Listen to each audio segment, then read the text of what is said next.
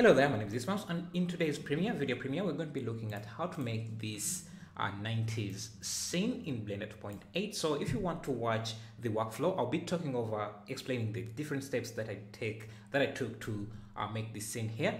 So if you want to watch that and maybe ask questions in the video premiere, you can come around. It will be around, let me get some time. So this is my time, our local time. So it will be, this is when the video is going to be premiering, my local time. So you can see the different timelines, and maybe you can extrapolate from there if you're not in these cities. So yeah, about 4 hours from when I post this, it should be live. So you can come around and ask questions on how I did this setup. Maybe let me just give you a quick overview of the entire project and some nice tricks and tips I could show you maybe. Yes, so let's look at this. Yeah, so playing around with different workflows instead of just texturing everything. I'm trying to use different textures. You can see this is editable. I can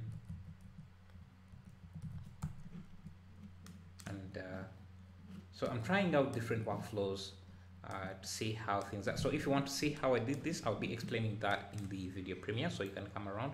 I can make this more worn out or less worn out, and quite very simple. You can see we have some leaks here, these textures here, and I can move them anywhere else. So if I wanted, I can just duplicate this and have this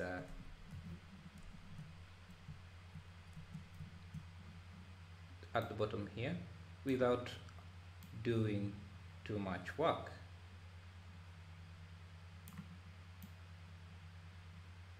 You can see, maybe just have them around there. I can see how that would look. So I'll be going over how to have this kind of workflow in Blender.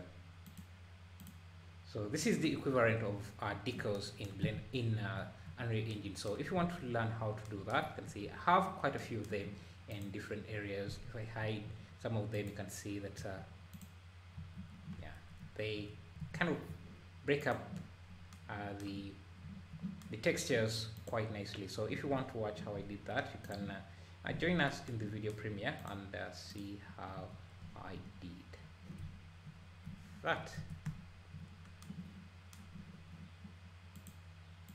Yeah, so that's it. And maybe another tip I can show you here, how I made these lights. You can see this, turn on the lights here. They're on. Yeah, so if I wanted to have this window here light up as well, just duplicate the light to see. Very, very simple workflow. So if you want to see this, just join us in the video premiere. I'll see you then. Thank you.